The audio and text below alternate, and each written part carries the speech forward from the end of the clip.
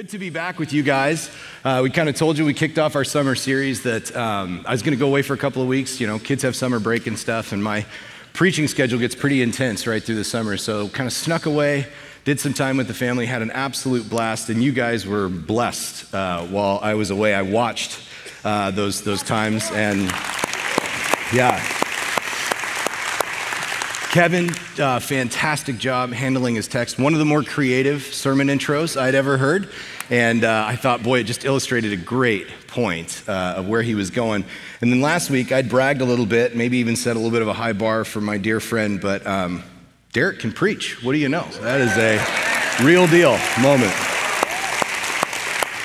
And he ministered to me. I actually had a guy with me who's just a great dude and has a Greek Orthodox faith. And we sat there and we watched Derek's message together. And he just, wow, this was just so unbelievable. So 2 great weeks of preaching and playing off of what Derek led us into last week, we're stepping into chapter 12 as we move through the rest of 2 Corinthians over what will be the next 5 weeks.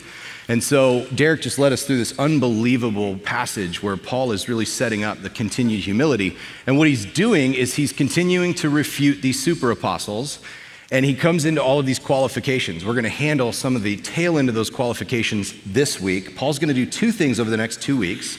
And originally, this week and next was supposed to be 1 sermon, verses 1 through 10. And I got into my prep time and was like, there's just no way. Like, I mean, as much as everyone would love to hear me preach an 85-minute sermon, that's not what we were going to do. And so we broke it into 2 parts. And I've kind of entitled this, The Economy of Humility. And this week we're going to look at something really tender and precious to Paul in what he shares his heart today. And then next week we're going to go into the classic text on humility where Paul really presses in to this idea of the thorn in his side. And this is a text that everybody goes to and we all talk about. So I'm excited to come back and really break that down next week. And that'll be the journey. And so the heart and the journey are the 2 things we're going to do over these next 2 weeks. And so as we dive in, let's go ahead and bow our heads and pray. Heavenly Father, we come into the tail end of this study of 2 Corinthians. And my prayer is just that you will continue to minister to our hearts through your unbelievable word.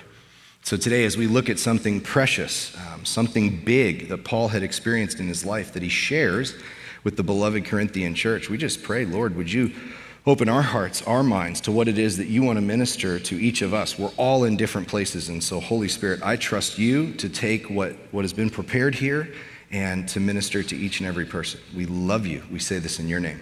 Amen. All right, let's take a look. Here is our passage, all right? First 6 verses of chapter 12. I must go on boasting, though there is nothing to be gained by it. I will go on to visions and revelations of the Lord.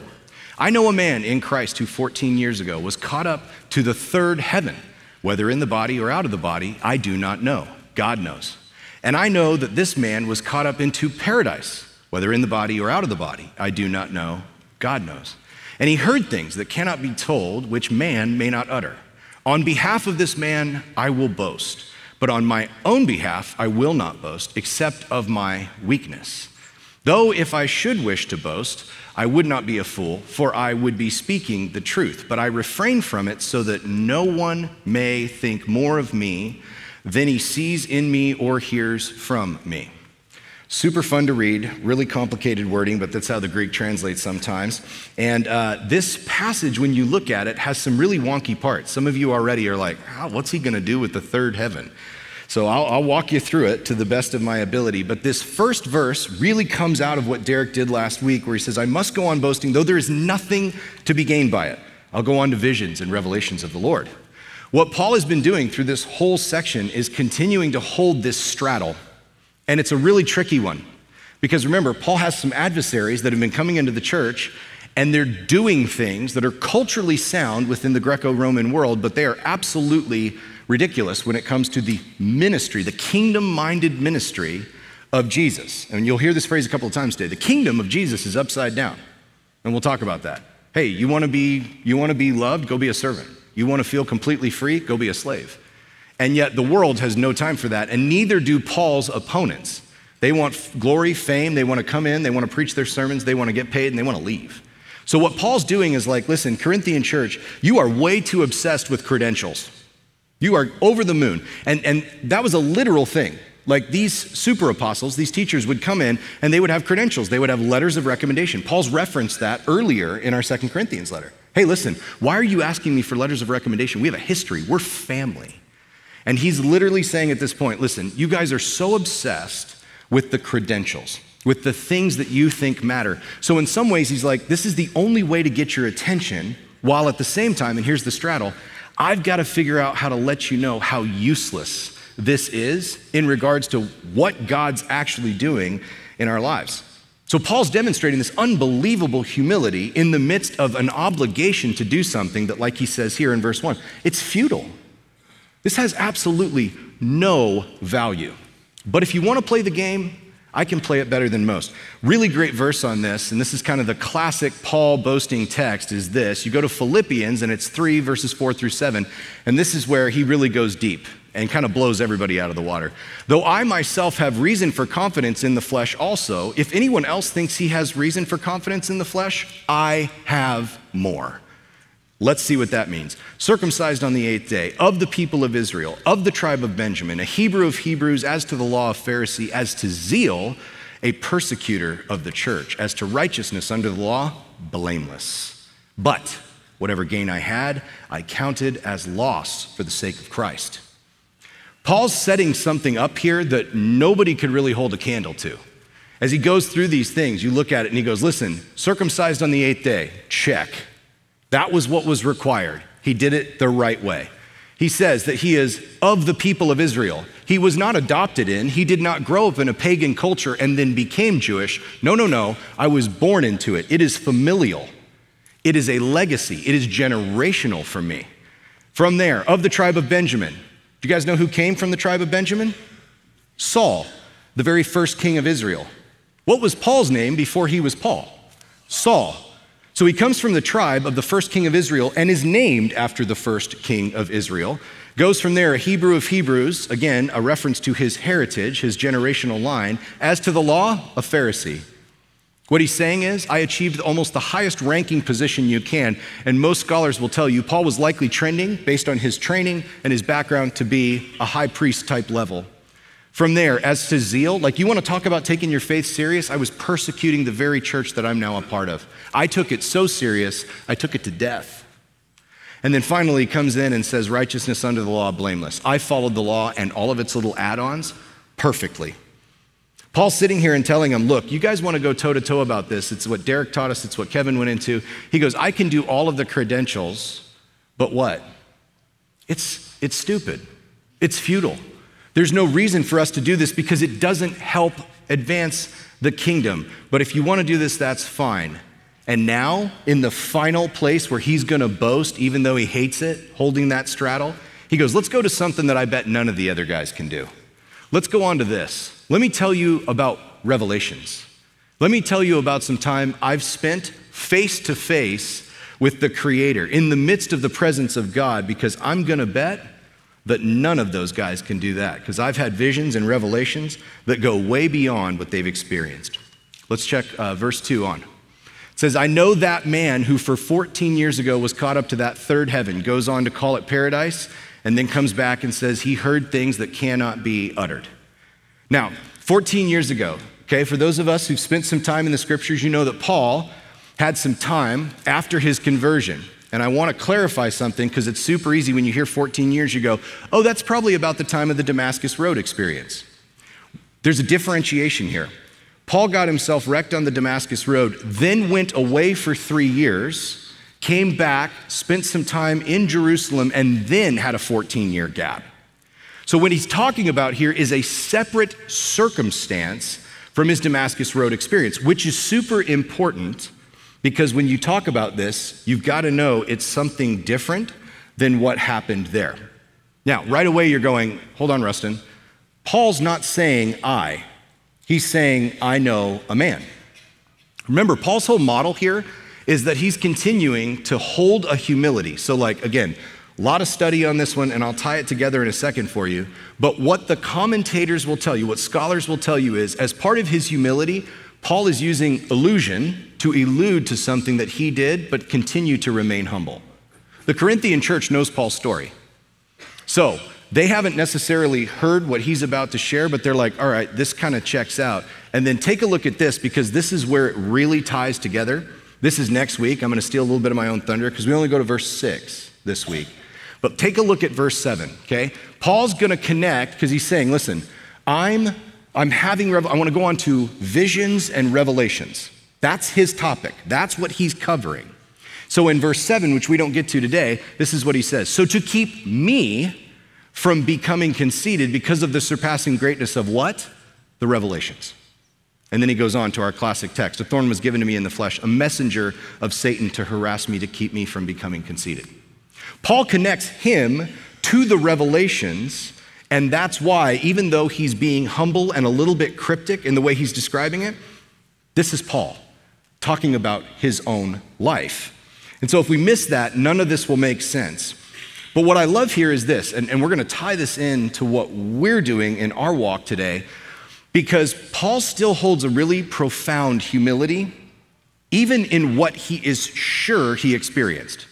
So the phrase that I love is the one, excuse me, where he goes, listen, I don't know whether this was in the body or out of the body. He says it twice, and we're going to talk about the connection between the reiteration there in just a minute. But Paul covers the exact same statement twice with different verbiage. But he does so where he goes, listen, I don't know whether this was bodily or outside of the body. What would the bodily be? It would be a literal ascension into heaven, which you go, well, that's crazy. That's never happened. It has.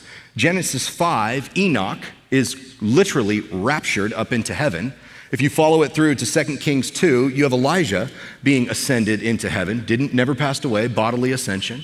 And then the same thing, Jesus, which I throw that one in there because everybody's always like, well, it's Jesus. He can do what he wants. And so we have 3 separate accounts there, all right, all spanning the scriptures of where that could actually happen. And what Paul's saying in this first sentence is, I don't know if it was bodily.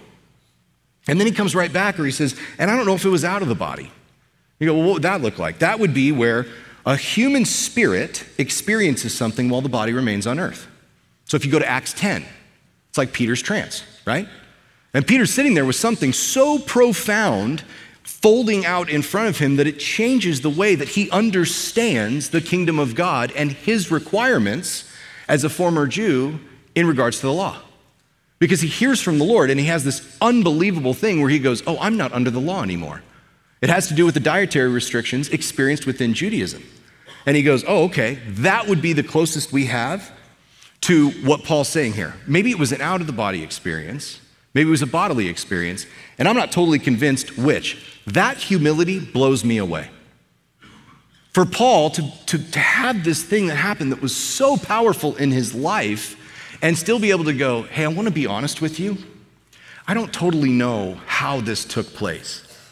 And we'll talk in just a minute about what our lives look like when we have some big, powerful, supernatural experiences, and to still leave room for the mystery of God. Paul is sitting in the mystery of how God worked in his life. But one way or the other, what we need to walk through in this is to understand it was that real. Paul leaves no room here for this to be a dream or just something he did while he was asleep. It was so real that he's questioning whether or not he bodily stood in the presence of God in the third heaven or paradise. So let's cover that. This is where it gets like, if you read this passage, this is the type of passage where if you're doing this in a devotional, you're like, all right, let's just move on. This is kind of weird. I don't know what the third heaven means. I'm not sure about paradise. I think it sounds like heaven, but we'll go from there. So paradise, let's cover that phrase first, okay? Greek word, paradisos, okay? It is used 3 times in the New Testament, and this is super cool. The first one, all right, Luke 23. Jesus is on the cross, and he looks at the thief next to him and says, today you'll be with me in paradise, okay? We hear that word. It's a famous phrase. Jesus is pardoning the sins of this man as he's hanging there, dying for those sins. And Jesus is hanging there on the tree of death, rightly reinstituting the relationship between God and man. Next time you hear it is in our passage today, 2 Corinthians 12:3. And the last time you hear it is in Revelations 2:7. Now listen to this. He says, to the one who conquers, again, what Revelation, into the story, this is how it all ends.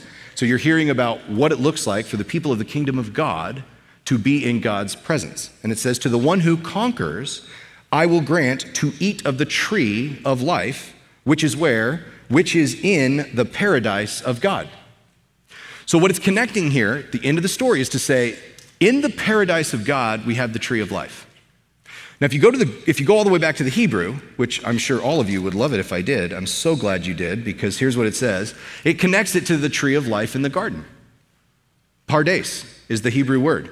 So I'm sitting there this week and I'm talking to my buddy Ryan Goebel, whose brain just works biblically and theologically in ways that I don't even understand. But we're going back and forth, and Ryan connects biblical ideas in some really profound ways.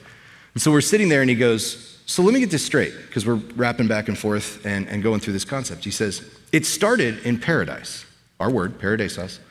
It started in paradise with a tree of life in Genesis. It got corrected with Jesus on a tree of death. And it ends in the Revelation story, where the conquerors are eating from the tree of life in the paradise of God. It's a story about trees. And I'm like, man, the fact that you just read what I read and pulled that out of it just blows my mind. But I love when those little things raise to the surface. And one of the things I'm most looking forward to in heaven is to sit before the absolutely inexhaustible knowledge of God and watch him do that same story over and over again for all of eternity. Hey, Jesus, what was the cross about? Was it about this? Yes. And. Oh, it was about that? Yes. And. You see, the beauty of what God does and the brilliance of having a completely ununderstandable God, one who cannot be fully understood but is happy to be known by his people in relationship, is that moments like these and way beyond, because I'll promise you Jesus comes up with better stuff than me and Ryan Goebel sitting in my office on a Tuesday, is this. So the goodness and the greatness of God goes so far beyond our imagination. We see his grace, we see his truth, we see his power going beyond what the human mind can grasp. Which is why he tells us, hey guys, you can only go so far. My ways, higher than your ways. My thoughts, higher than your thoughts. My mind, it's different. I work in different ways. So that's the paradise concept. Paul also says third heaven. So you think you had a cool week. I got to study first century cosmology, which was super fun. And I worked all week to make sure I didn't say cosmetology right there. And I did it. Because if we just sit up here and I said, hey, let me tell you about first century makeup, that would have been a really stupid thing to say. So there's a really integrated practice. When you talk about the first century, they had a really integrated understanding of cosmology, meaning they had these layers of heaven. And so for some of us, you're like third heaven, remind me, Rustin, but like basic Protestant belief, we don't believe in layers of heaven. You go, no, we don't. We're going to stick with our Protestant beliefs. We're not going to go off into anything else here. But what you need to understand is the way that a Greek mind in the first century would have understood that third heaven statement is like this. Remember, there's no Apollo 13. They're extrapolating and guessing at what's beyond what they can see. But they know the first heaven would be our atmosphere. So that's what they understood. Hey, it looks like the birds and the clouds, they're kind of closer than what they called the second heaven, which would have been the stars. So they're in this moment where a first century mind glued to earth, there are no airplanes, there is nothing else, looks at it and goes, all right, we can see that first heaven. It's the heavens. We can see the clouds.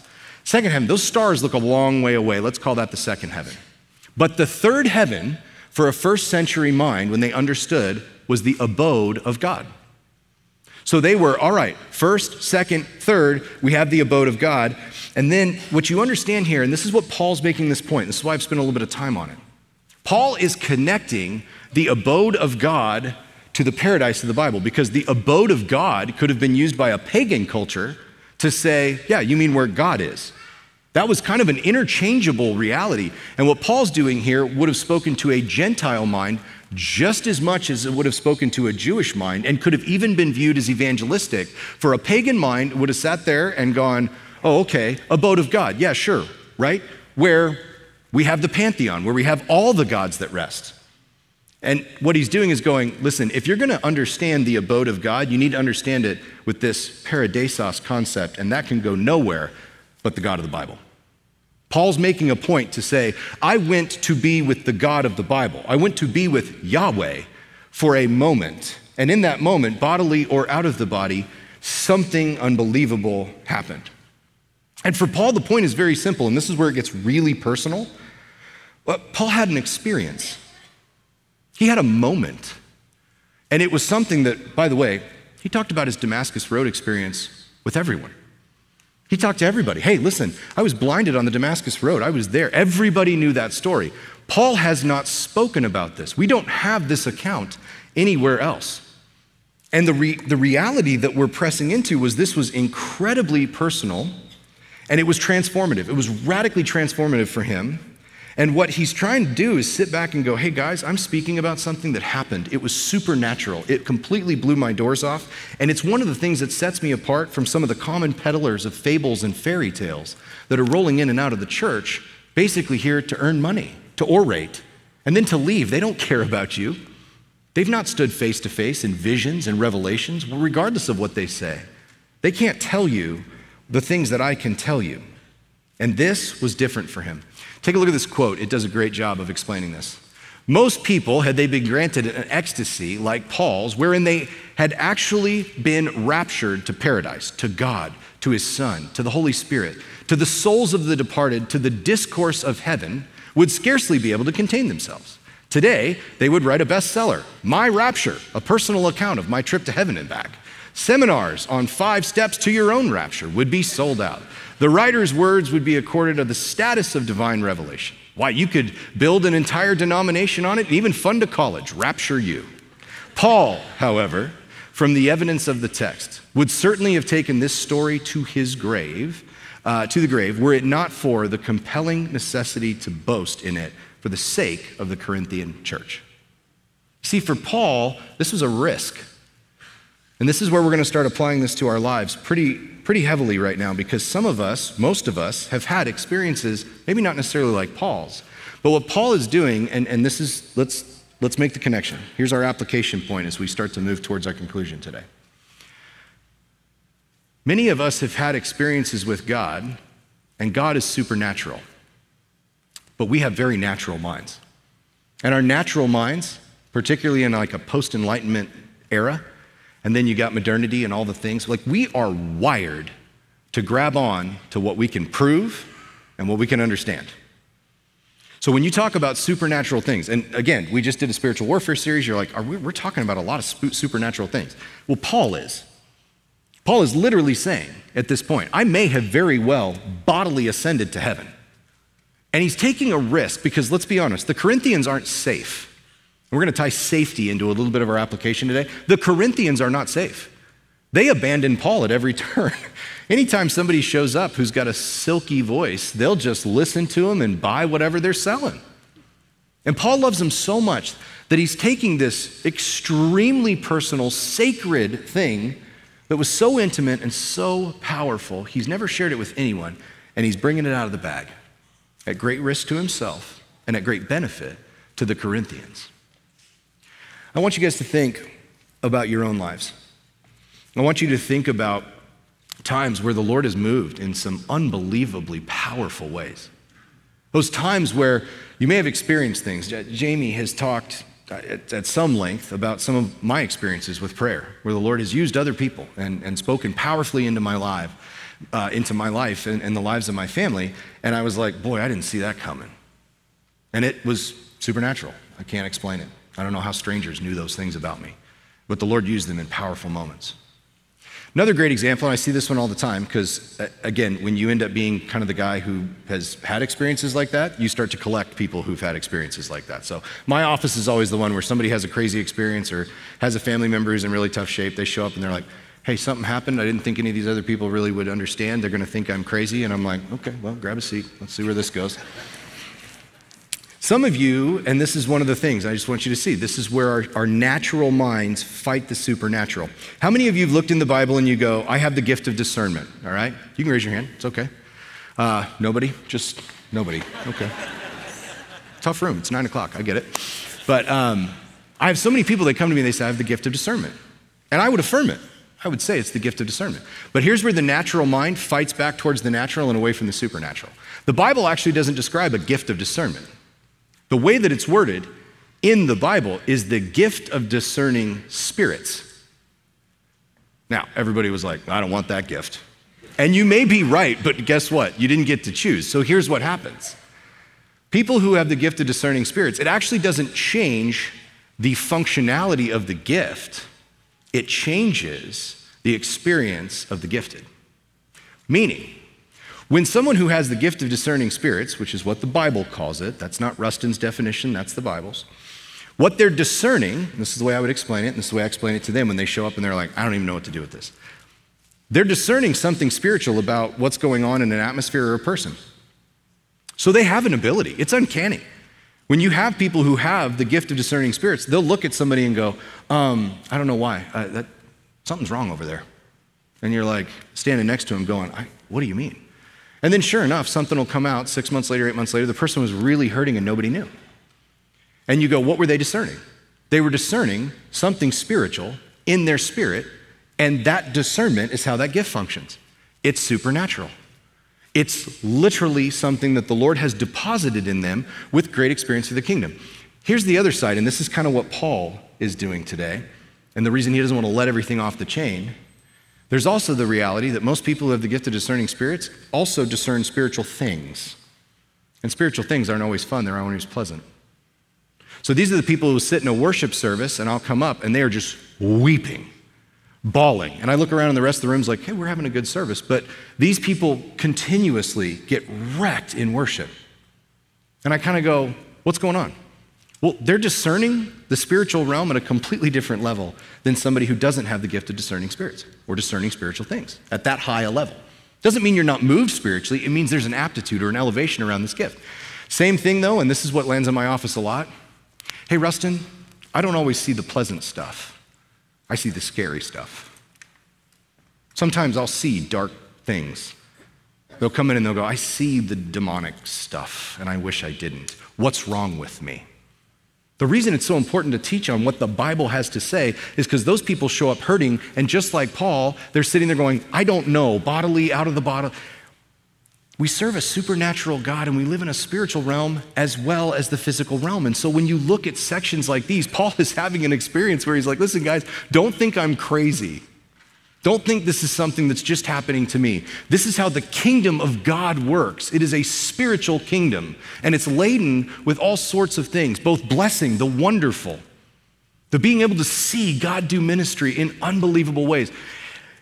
You also get the radar. Once the Lord turns the radar on, and listen, some of you right now are like, why are we talking about this? Because there's some people in this room, probably more than you think, who right now are going, there's a bunch of parts of my life that make a lot of sense. I had absolutely no idea that that's how it functioned, and I have that. And let me tell you, if that's you, and you see and you experience the scary stuff, listen, that's a kingdom gift. The Lord gave it to you because it blesses his church. You don't have to be afraid of it. You can sit back and allow the Lord to continue to work and give you discernment. And that's one of those scary things that Paul sort of says today. And so here's a little bit of where I want us to go, because Paul's going to close this thing down right here, right now, with these last couple of verses before we move into next week. He makes this statement. He says he's had a supernatural experience, much like many of us have, in a myriad of different ways. By the way, that gift of discernment, one example. There's a bunch of different ways that the Lord can move powerfully in your life. But he goes on in these last 2 verses, and this is what he does with them coming out of this big, powerful moment. On behalf of this man, I will boast. And he goes on, but on my own behalf, I will not boast except in my weakness. Guys, this is a setup statement for next week. He's about to take us to the weakness passage, the humility passage. And so he's setting it up, and he's getting the Corinthians right on the edge of their seat where he can reel them in. But when he says, on behalf of this man, I will boast, what's he doing? He's going, listen, the reality is, and he's making a distinction here between flesh and between what he's doing in the kingdom. Paul discerns, like, hey, listen, if something's not great, it's my flesh. If something's awesome, it's Christ in me. That's that statement. Where he's sitting there going, look, on behalf of the great things that have happened, I won't boast. When I tell you about me and my life, I'm going to tell you about the things I'm not great at. That's what that statement's doing. And then he closes it down at the very end. So that what? So that no one may think more of me than he sees in me or hears from me. This is what I really want us to wrap our heads around. This is a humility section. The whole back half of this book is all about humility. And so with the example I just used and Paul's humility statements, what I want to ask today, and this is where all of us kind of need to go because our culture is not training us for something that we're in desperate need of. Do you have safe places to share intimate spiritual experiences in your life? That's what this really comes down to for us, because basically this is a setup passage for next week where Paul's about to talk about his weaknesses. But when I read this passage, when I go through it, it boils down to that question. Do you have places where you can talk about the growth? How does growth happen? Well, you find out you're not great in an area. That's why we grow. It didn't work. I'm not doing well. The Lord has more for me. Whatever the motivation is, you need someone in your life who you can sit down with and just very simply go, hey, Lord, I need someone. Lord brings them. That person sits down and you get to now sit with them and go, hey, I'm struggling. I need more. And I know the Lord will show up, but I need somebody I can journey through this with. What is culture telling all of us? You're good. One of two things. Either you're already good, and one of the ways culture is doing that is taking things that are actually problems, telling us they're not problems anymore, and saying everybody around you should just be telling you how awesome you are. And then you should be posting about how awesome you are everywhere. Like, we just keep inventing social outlets for us to either, and it's getting quicker and quicker. You know what? We're not even gonna make comments anymore. We're just gonna snap these things and slap them up on a website. And you're like, oh, okay, great. It's just pictures. It's just these flash things. There's no content. There's no authenticity. We can make it look like whatever we want, and then we're shocked when people show up with a beautiful life on the socials, and then they sit back and they're like, oh, guess what? I have an addiction. I have a divorce. I have a kid that's wayward. My life is falling apart. You just wonder if they had safe places to come in and to go, I'm actually a mess. My life is nothing like what it looks like on this exterior facade, and I'm in desperate need of someone to tell me that they'll love me while the Lord grows me. And then when that season's over, you need somebody who you can kind of celebrate with. Hey, the Lord brought me through a season. We're getting ready to start another one, and oh my gosh, I want to celebrate this. And that person's there and goes, I remember where we were 6, 8, 10, 12 months ago, 24 months ago, 10 years ago. I remember where you were. And now the Lord has done this unbelievable thing. Do we have people, safe places where we can sorrow, where we can celebrate? Places where you can take powerful and intimate experiences with God. Things like what Paul's describing.